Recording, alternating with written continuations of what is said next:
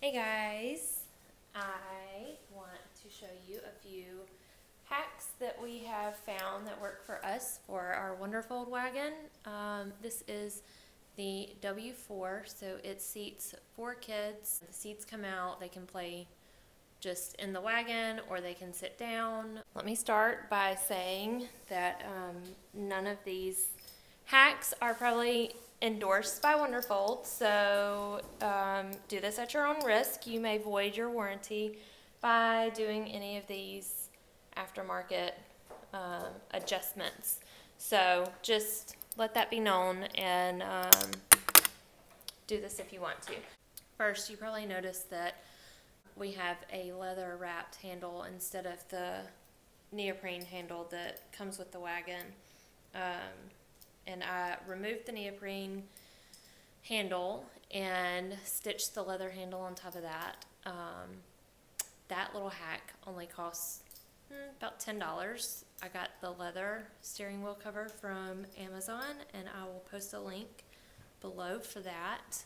I will say that it was a lot more difficult than I intended it to be, or than I expected it to be. My stitching isn't perfect because I got rushed to finish it. Once you start, you are stuck with it until you finish. You can't really start and come back to it later. So if you do that project, then I would give yourself a good hour and a half or 2 hours so that you can take your time and not be rushed with it and make better looking stitches than I did.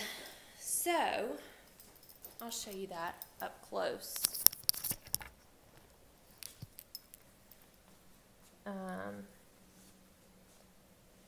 So yeah, there's some spots that are good, like this middle section, and then some spots that are kind of sloppy. So another thing that we do is we fold the handle down when we put it in the car because we've got 4 kids, so we carry around a lot of stuff, and it just gives us a little extra room. I'm going to show you those. I ordered these D-rings, and we replace some of the screws with these.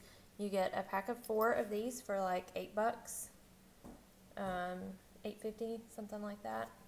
Let me start by saying that none of these hacks are probably endorsed by Wonderfold. So first you're going to remove this top screw from the handlebar.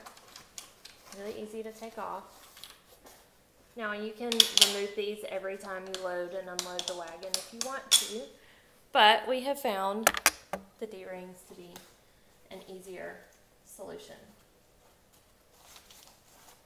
So I'm going to take these off, and our handle folds flat when we don't need it. So here's what we do. We keep these in the back of the car, these D-rings, and we just pop them through and latch it. The other side through and latch it. And there's no wiggle. It fits perfectly. Easy to put in, easy to take off. And when we're ready to load it up, we just pull them out and fold the handle down. So something else that we do, our kids are 18 months old. They are kind of to the point where they don't like to be fully restrained at their shoulders, and these wagons come with a really great 5-point harness, but now we just use the little lap harness to keep them seated so they can't climb up on the seats whenever they feel like it. This was really easy. We just slipped off the little shoulder pads, and let me show you how we tuck them inside. The strap, and they tuck nicely into the back of the seat. save them for later if you need them. And then we just clip these around their laps. And then when we have the snack tray in the middle, it really keeps them from getting up and moving around. If you have never heard of a Wonderfold wagon, I highly suggest you checking them out. They make wagons for 1 kid, 2 kids, 4 kids. They're really awesome. It's made really well. It has been able to withstand our 4-year-old and our 18-month-old triplets, and we've had it for, I don't know, probably 6 months.